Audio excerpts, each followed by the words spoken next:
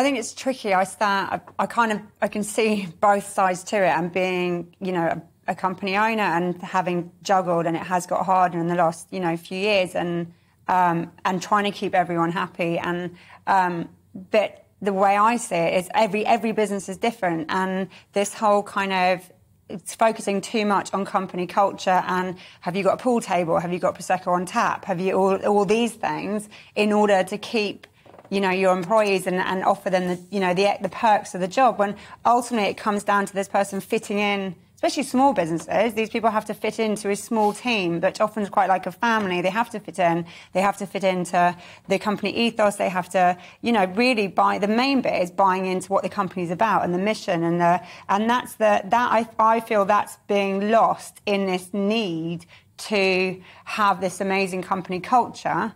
And it loses track of actually, you know, why are they in there in the first place? What are they wanting to do? Do you want them in there because they're going to just mess around playing table tennis? Or are they going to live and breathe the business and really feel it and get on board the mission? So I just think it's how you handle them and inspire them and empower them to actually want to work is being lost.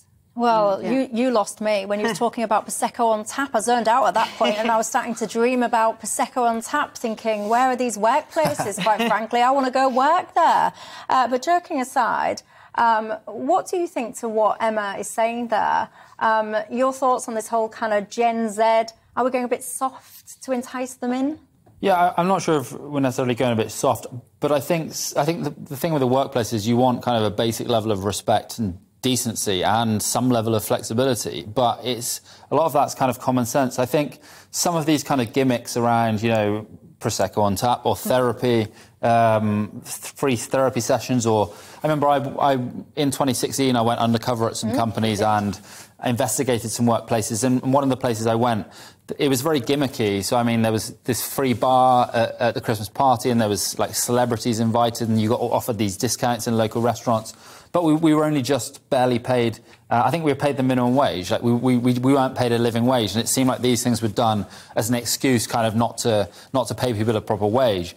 I don't think this stuff is universal either. I mean, my girlfriend, she works somewhere where they won't even let them have a microwave in the kitchen there to heat up their food, to force them to go and use the canteen and spend money there, which I think there's still a lot of bad workplaces around. So yeah, I think some of this stuff is a bit silly and maybe is a bit unnecessary, but there are still a lot of workplaces where people struggle to even get a basic, be treated with a basic level of decency.